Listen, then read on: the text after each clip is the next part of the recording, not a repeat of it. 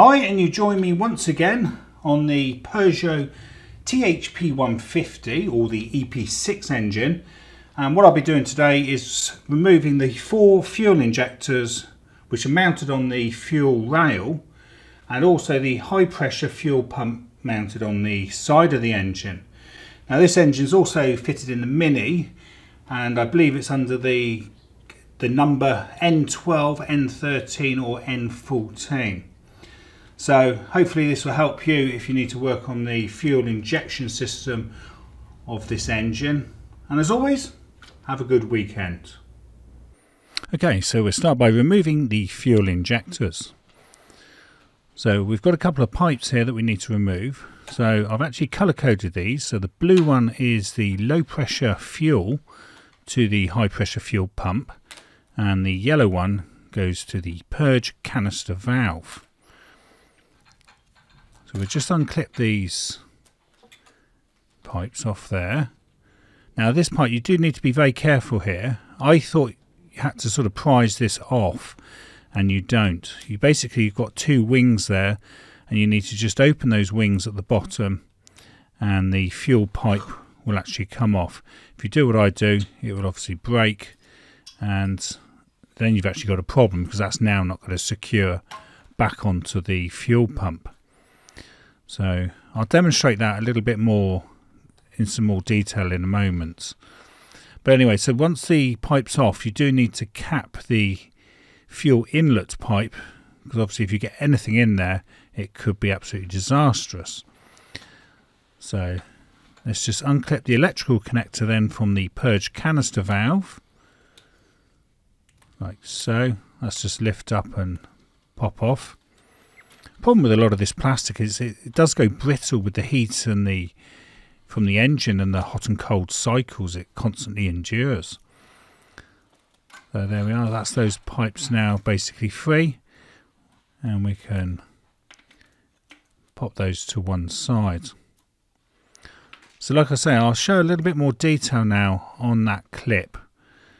So here it is. So it's 2 sides to it. So basically you need to sort of lift it on both sides. It's actually very awkward. So that's one side up, and then you need to do the same on the other side. Just try and obviously don't lift it too high or you'll risk snapping it. They must have a special team that just invent all these little plastic connectors and clips, because every single one's always different. So there it is. So it's slightly conical on the one side, so it sort of goes over the ridge. But anyway, so hopefully that gives you a bit of a heads up on that so you don't do the same mistake I did. So then we've also got to disconnect the oil sump level sensor, because obviously I'm taking this wiring loom off the back of the engine. So that's that one. I'll try and show all the wires so you can see in case you come to refit it all. And then it's a 13mm socket for the starter motor. So this starter motor's been sitting here for quite a while now. We'll get this out of the way. Always worth putting the little nut back on so you don't lose that. And then just pop the low power connector off, like so. So that's that whole wiring harness out of the way now. Again, I'll just quickly demonstrate the electrical connector on the end there, so you can see what it looks like. And then we'll get this starter motor out of the way. So we've also got the crankshaft top dead center sensor that also needs to be unclipped. So that's how that goes on. Lift the little plastic frame away, and then we can just unclip the crank sensor,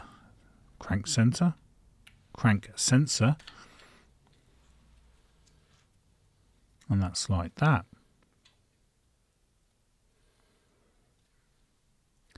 So that part of the wiring is then obviously clipped into the body of the engine, so you need to use perhaps some what do they call these tools? panel removal tools. So you can just pull that wiring loom away like so. And then we've also got the knock sensor. So just get that out of the way. I should have removed that starter motor first, so that the camera could have got a better view. And there's the colour of the wires there going to that. So we're starting to gradually peel everything off this engine before we start looking at the actual inside of the engine. There's the starter motor. We've eventually got that out of the way now.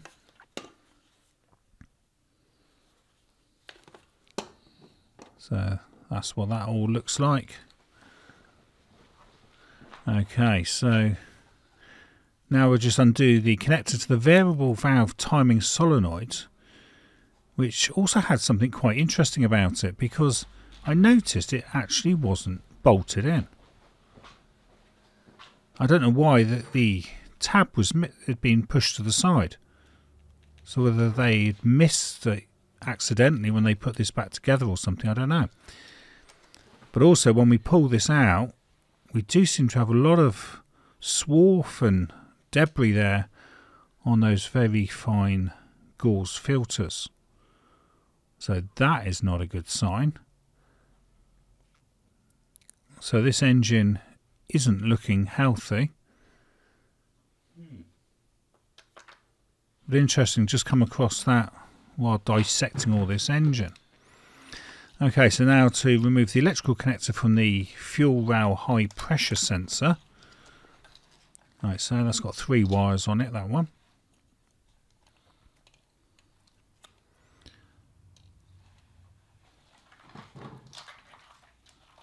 And then we've also got the 4 connectors now that go to the actual injectors themselves. So those are just to squeeze and pull off. All the colours are actually the same there, orange and white. We'll just get those 4 off.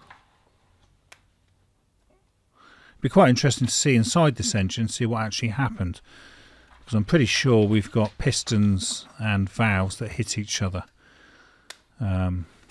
as the vacuum pump seized, and then that pushed the timing out, is what I'm predicting. So I'm quite intrigued to see what has actually happened inside this engine. Okay, so that's most of the wiring loom now completely away.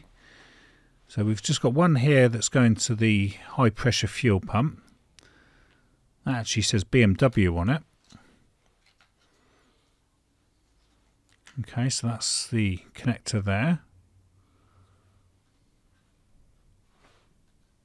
And then we need to move on to actually removing the fuel pipe from the high pressure pump to the rail. So that's a 12mm spanner. We can just undo that.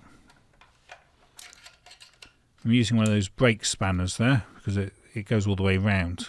Quite ideal for things like this.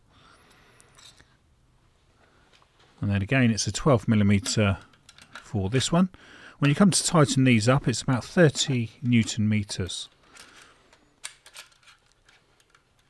So we've still got fuel in here from all this time. I think it's been sat there for like a couple of years now. Okay, so then we can move on to actually removing the fuel injector rail.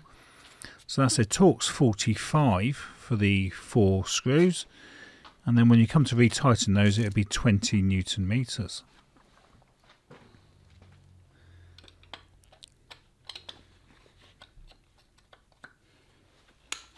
So I'm using a different tool there because that's just a bit easier to get in there, because it is quite a narrow space. So you might find a bit easier than ones with the sockets on. There we are, so that's those out. And then what you need to very carefully do is lift the injector rail out, and the injectors will come with it. like so. So there they are. So all this part is rather expensive, so definitely don't want to knock anything, drop anything. These are like one of the most expensive parts of the engine and that fuel pump. Okay, so once we take that off, it's very wise to just cover the fuel outlet there, so again you don't get anything in there. And now we can move on to actually removing the high pressure fuel pump itself. So for that it's a Torx 30 for the 3 screws, and there is actually a particular order to these screws when tightening it up. So I'll add a picture up here now so you can see the sequence. So I should have probably undone this in the reverse sequence, but I wasn't aware that there was a sequence at the time. So this is driven from the camshaft. So this would be the inlet camshaft that's driving this fuel pump. And be careful when you pull it out. The chrome plating on this can cut you. So I was very nervous of the chrome plating. So be quite careful with that. It's really sharp and it will go straight into your skin. So might want to wear gloves actually when you do that. So there we are. So sort of similar drive to the vacuum pump.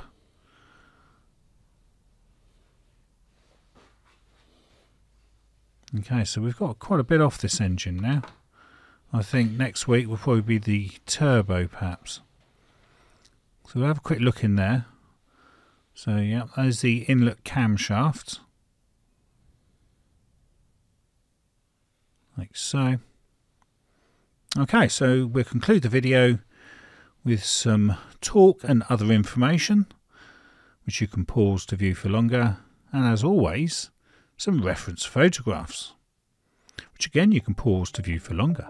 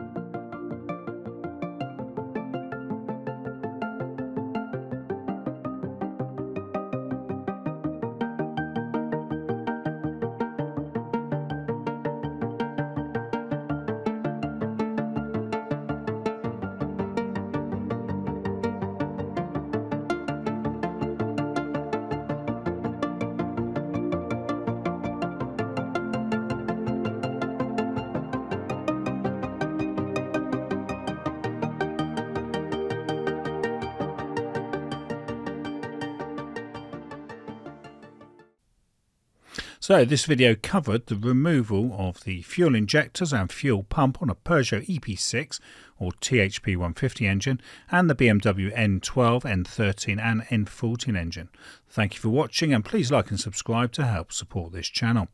The video was filmed and edited by me, Mark Savage, in December 2023, and I can also be found on Instagram, Facebook and X as Coats and Gators.